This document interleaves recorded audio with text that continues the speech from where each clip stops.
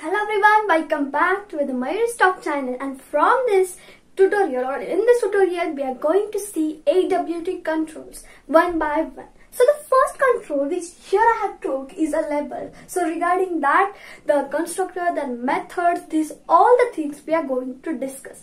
The first control, AWT control, which is nothing but the class, which is nothing but the component of AWT, here I have took is a label. So before starting, just remember there are two types of component. One is the active and second one is a passive.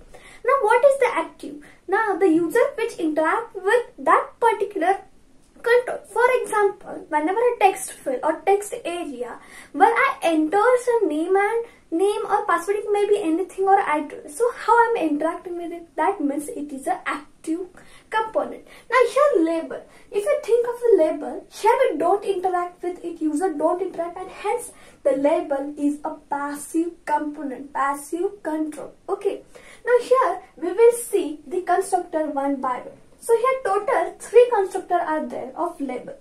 Now here, as we know, constructor is same as that of a name of a class, right? Now here in the parentheses, the first one is a empty. So this will create a empty label. Empty label means there will be nothing in that label. Okay. Now here it will be nothing. Now next one, if you come here, if the parameter is 1, but it is passed as a string. Suppose here I pass the string, suppose the name, then here it will be your label having the string name. Now the third one, if you come here contains the 2 parameters. Okay. Now the first one is a string as usual, and second one is integer how. Now what exactly are the value of this how? Here label.left, label.right, label.center. That means as per our compatible, as per we want that we have to pass here. Now what exactly, how exactly it works? Now suppose here is left, means label.left. Now suppose this is a text field.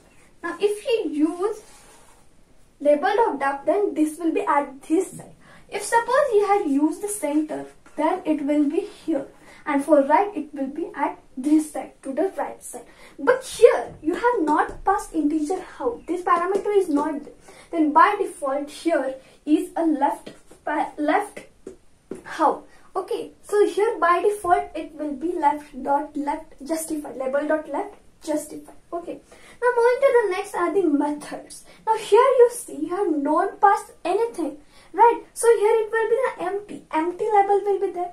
So here if you come here, by using the method we can add or justify how and justify the string. So here are the methods of label class. So before going towards the method, for MCQ, just these are the very important. Remember this parameter. Along with that, this is also very important. What exactly is its signature? What is the return type? Now here you will come to understand. Here it is empty. If you wanted to set the text, here we will pass the text that we wanted on the label. And here, as here we will set text. Use of this method. Now the next one is string get text. Now what exactly is here text that I wanted to get? I wanted to know what exactly is the text. So for that I will use this method get text. Now the next one is set alignment. Okay, this how is nothing but the alignment. Here I will set the alignment and integer how. Here I will pass the alignment as per my requirement. Okay, so here return type will be word as usual. Now here I wanted to know what exactly is the alignment of the label. So for that purpose I will use the get alignment. And what is the return type? It's very important. Return type is integer. So this will return what exactly is the alignment of my label. So this was regarding the label, this constructor and the method. Okay, now next we will see of button. Now we will see here of button, which is the class, which is the component which come under java.awt and which is the class of AWT. Okay, now here button regarding the constructor. Here button, it contains 2 constructor and the 2 methods.